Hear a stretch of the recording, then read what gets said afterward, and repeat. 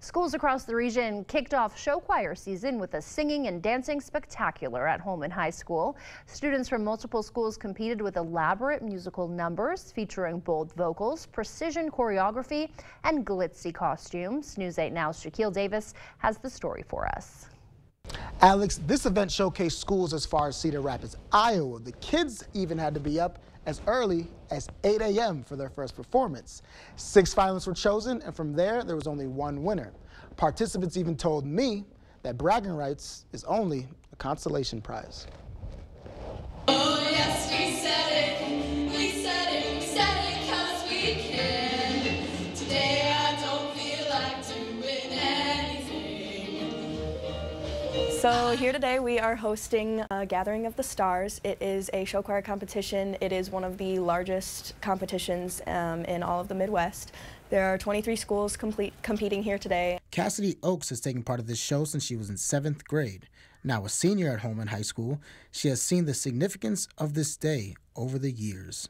It's a really great place for kids to sort of discover things about themselves that you wouldn't necessarily get from like a sport, because it's much more like family oriented. Tickets were $20 if you want an all-day pass, while preliminaries were selling for $15. Jordan Johnson performed in the show and gave a quick rundown on who the money and donations are benefiting.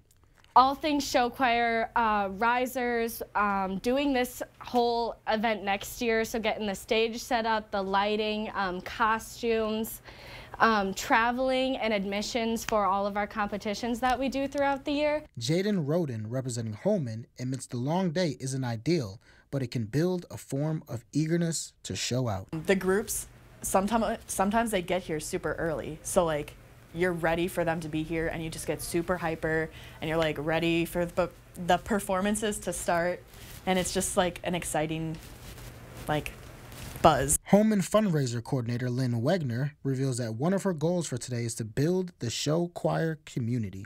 This is an event where if you go, kids cheer for other kids in other groups and other teams, and it's a great way to see kids supporting other kids, not just the kids from their own school.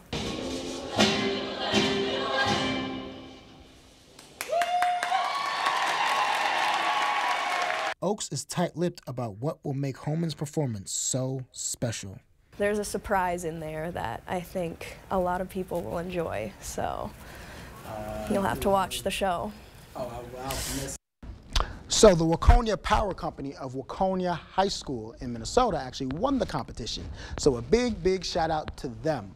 But this showcase actually kicked off the show choir season. If you missed this past Saturday's event, no worries. You can catch Holmen and the other schools this upcoming weekend in Onalaska. Alex, I'm kicking it back to you. All right, Shaq, thank you.